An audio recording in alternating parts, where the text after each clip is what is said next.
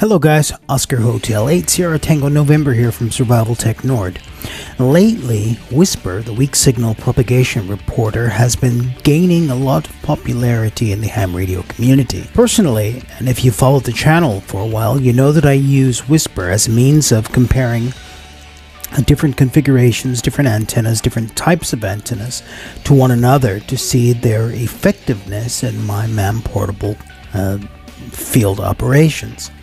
Well, today we're going to take a look at the mobile Whisper testing environment and set up the FT-817ND, the ZLP MiniProSC, and WSJT-X on Ubuntu Linux. We're also going to take a look at some of the results and give you an idea of how this type of environment can be useful for you. So, stick with me and let's get started.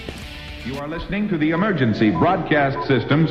This station broadcasts emergency news and official information on the air. So I already know I'm going to get some of the crazy feedback in the comments, and that's okay. So before we even get started, I want to point out the goal of this Whisper test kit. Its sole purpose is providing a comparison between the various types of antennas and antenna configurations that we use in our MAM portable operations. It's a research tool. We also understand that we can't directly compare our Whisper results one-to-one to other digital modes like PSK and so on. In this context, Whisper is a research tool, nothing more, nothing less. From a WSJT-X perspective, this video is relevant to both the ZLP MiniProSC and the SignaLink USB audio interfaces. The very first thing we're going to do is connect the ZLP MiniProSC to the Yaesu FT-817 or other radio's data port. Then we'll connect the USB port from the MiniProSC to a spare USB port on your laptop. Let's go ahead and do that.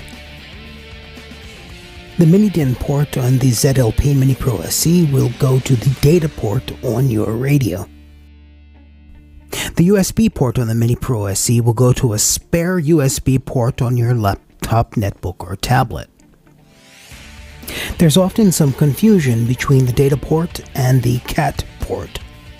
While some modern radios have built-in USB, on the FT-817, 857, 897, and other Yaesu radios, the data port is used for your audio interface.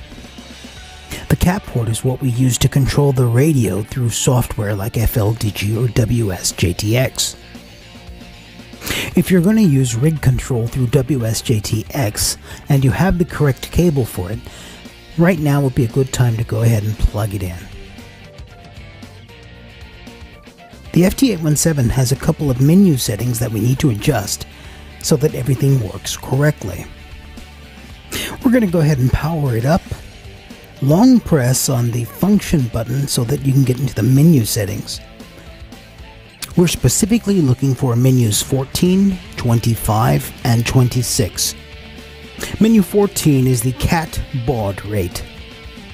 Menu 25 is the digital mic gain for the data input-output on the back of your rig. I've got mine set to 40, that works for me, but you may have to test to see what works for you. Menu 26 is the digital mode setting. I have mine set for user USB.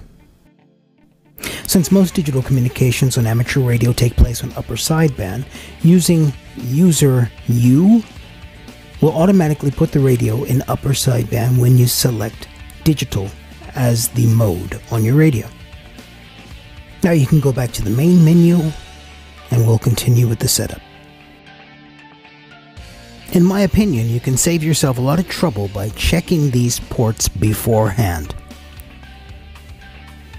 With your ZLP MiniProSC connected and powered on, as well as your CAT control cable if you're using one, go ahead and open a terminal port, then type Lima Sierra Uniform Sierra Bravo. If you've done that correctly, you'll be given a list of the devices connected to your laptop. My audio interface is on bus 3, device 14, and it's the PCM 2912 audio codec. And depending on what type of interface you're using for your CAT control, you'll find that there as well. Now we can close this window and go to WSJTX. So we're going to start by opening up WSJTX, clicking File, and then Settings. When that opens, we're going to go to the Radio tab to set up rig control. These are exactly the settings as I use for my FT-817ND and MiniProSC. What we care about is the serial port baud rate, the push-to-talk method, data or packet mode, and finally the test cat to make sure your settings are correct. Certainly now you understand why we do things in the order that we've done them. By setting up the FT-817 and looking at the USB ports first, we already know the answers to the questions that are asked here in the settings. Once you've entered the settings, you can use the Test Cat button to make sure that WSJTX can communicate with your radio. Now we can move over to the Audio tab. For the sound card input and output, we want to choose the correct port that we found in the terminal earlier. That was USB audio codec. I didn't have to change anything else on this screen, and it all worked perfectly. There's one more important setting we want to look at before we go back to the main screen. That you can find on the Reporting tab. We're interested in the PSK reporter spotting found there in the network services. Enabling this feature will upload your spots, that's what you hear on Whisper, to PSK Reporter and the whispernet.org website.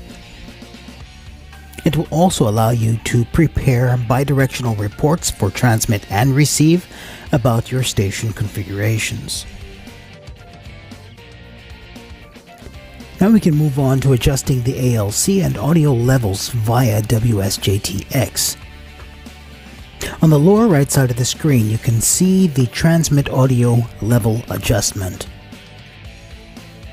We'll use this slider to adjust the audio level out to the FT-817, and of course, adjusting the audio will also adjust the power output. I find an ALC setting of no bars or just flashing one bar to be perfect for my configuration. So if you haven't grown tired of my babbling yet, we can go ahead and send and receive some beacons. On the left side of the screen we have the transmit screen, and you can see that there's a screen capture of it sending out a Whisper beacon. On the lower right side of the screen we have the receive screen, and you can see that I'm actually receiving Whisper beacons from other operators around the world. Now I've been running the WSJT app for the entire time that I've been editing this video. I put my Chameleon Hybrid Micro just outside the window in a sloping configuration from the tower. Connected it all up to my FT-817 and WSJT-X, and it's been running ever since. I did this to make the tutorial less abstract and more pragmatic. It's all pretty straightforward. When I'm transmitting, WSJT-X will automatically switch the radio back to receive mode and start receiving Whisper beacons, decoding them and then adding them to the list. Now because we enabled the PSK reporter integration in settings, we can actually go to whispernet.org now and see who's heard us and who we've heard. So let's open a browser and go to www.whispernet.org.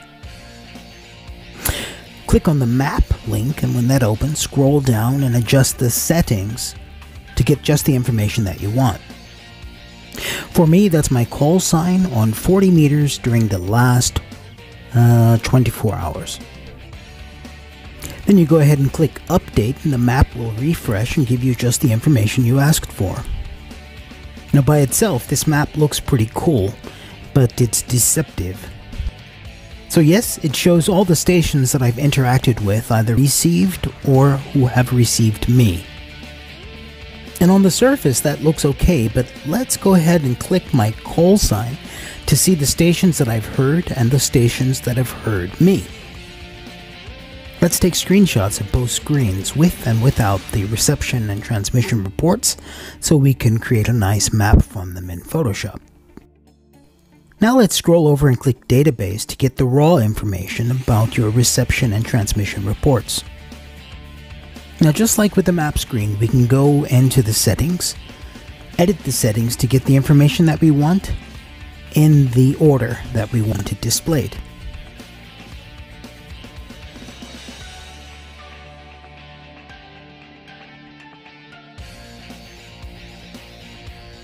When you're happy with the settings, go ahead and click Update. A list of the stations that have heard you, basically their reception reports of your beacon, will be displayed for you. You can also go back to the settings and invert this so that only stations you've heard, so basically your reception reports for other stations, will be displayed for you. Finally, we can take those screenshots we took of the map and the database screens, put them in your favorite image editing app, and you get something that resembles something like this. And there you go. That's about everything you need to get started in a nutshell. I've left you with a few related videos. Have a look at those if you haven't watched them already. And remember this, guys, if you think I deserve it, please consider leaving a comment, a thumbs up, and sharing this video with someone who you think might enjoy it. That's the best way to motivate me to keep making these videos. Alright guys, rock and roll. Ciao.